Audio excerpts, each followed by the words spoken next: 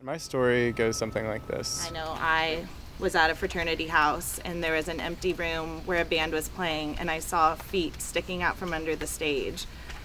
And that immediately was not right. All the signs I feel like were there that he had like a problem drinking, like probably depressed, probably anxiety, and he was just kind of medicating with alcohol. Friends that might think that they're not drunk and that they can totally drive, even though, a lot of times it's quite obvious that it's not the right time or the place for them to be driving around campus. And my best friend at the time had really been struggling with her mental health.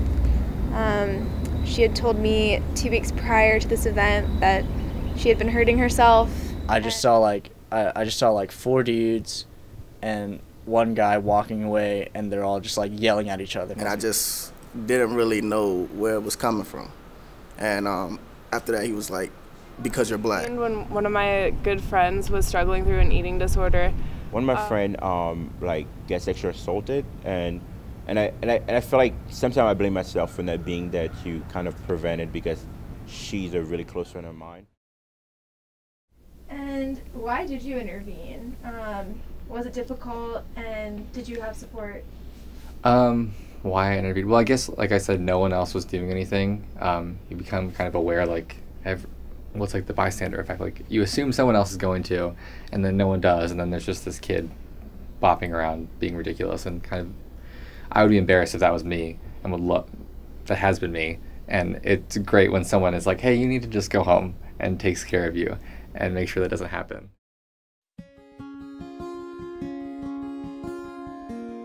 Sewanee. We say we look out for each other, and it's often that we do, but deciding whether or not to act is a choice we sometimes fail to make. Everyone has a role to play. What's yours? We asked Sewanee students, faculty, and staff to reflect on a time when they didn't look away. Here's what some of them said.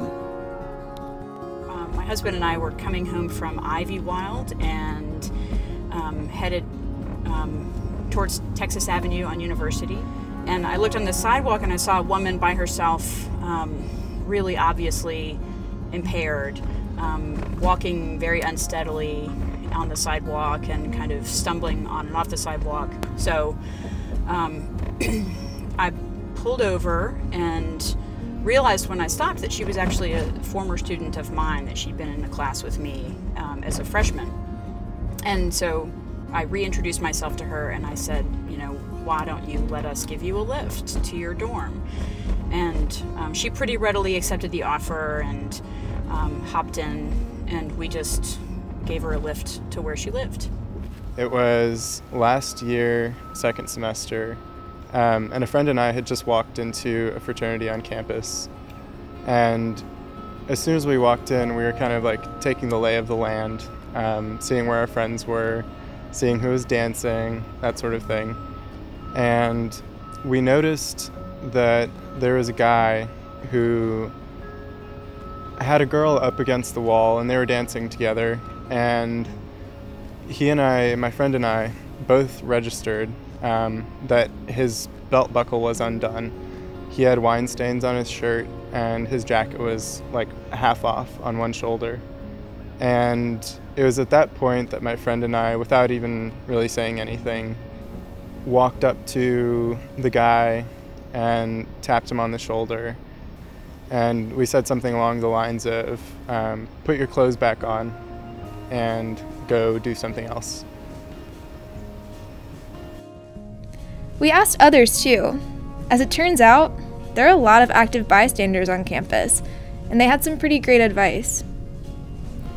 I would say just to never be intimidated by the situation, and if you think and in your mind that something shouldn't be happening, if someone shouldn't be driving, or this goes for any situations, that it's never a bad time to try and intervene. It never hurts. The one thing that I think first, the advice you give to someone to intervene is first, be confident.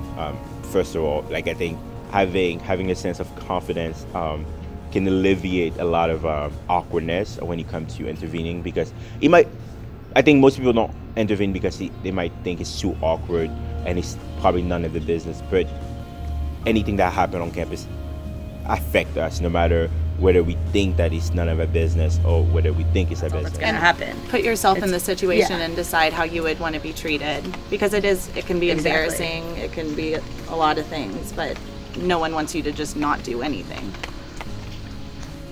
Help me if I'm doing something awful. I won't get mad at you, but I guess just when you are intervening, I would say that you should follow your gut, that you should sort of trust your own instincts. The thing that really kind of got my attention was that she was by herself, and we can do a lot just by being present. At that moment, I really had to look myself in the mirror and be like, Kirk, how should you have responded to this thing? So if it didn't happen to you already, just know that it can, and prepare yourself for that moment. So if that moment so happens to come, you know exactly what to say. You know exactly how to constructively, not attack, but handle the situation. So I would just say, if you truly love this campus, you would love it enough to change it. And a lot of the times, if I would see any of my friends, especially my female friends, dancing with someone who I'd never seen them with before, I would just kind of look at them and be like, "You okay?" And most of the times they'd be like, "Yeah, this is awesome." And and occasionally they would be like, "Oh," and kind of reach out their hand, and I'll grab their hand and we would dance, and then that would just be an easy way to end their time with that other person. I think my freshman year, my friends and I would randomly shoot each other a text. So it's not like you're going face to face or awkwardly interrupting someone, just kind of being like, "Hey, are you okay?" really quick. And I think that sometimes is also nice. Maybe I didn't really know the person, but I did have their number, and just to quickly be like, "What's up? Are you okay? Are you fine going there? Or are you too drunk?" For me, in that it's almost assuming the worst in another person, but I've always found that it's easier to have that slight uncomfortable moment on the front end rather than deal with the repercussions afterwards, which could end up being a lot more serious. 100%. I think Sewanee, just like colleges across our country, are not perfect by any means. There's a lot of issues in terms of sexual misconduct, things that are happening between men and women, college age, on college campuses, and that makes the intervention even harder. It's easy to, like my example, walk across someone who's drunk and say, "This person needs to go to the hospital." It's a lot harder to be working with two separate people who maybe one person's encroaching on somebody else's personal space when they shouldn't be.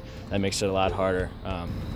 At the end of the day, no matter what happens, it's your reputation on the line. If you're drunk, if you're sober, the things you do, that's what people associate with you. So just remember who you are. And I took it upon myself to help and support her, but eating disorders, I found out, are very toxic. So the more I talked about it with her, the more I felt like it was taking a toll on me.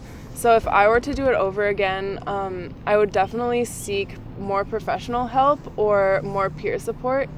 What would have happened if I had taken the easy way and just, called it a day, said, see you later, and we parted ways at McClurg?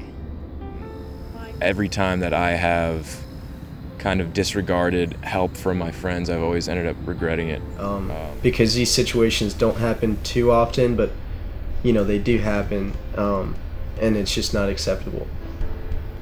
So listen to your friends. Let's look out for each other. Stand up, Sewanee, because it's on us.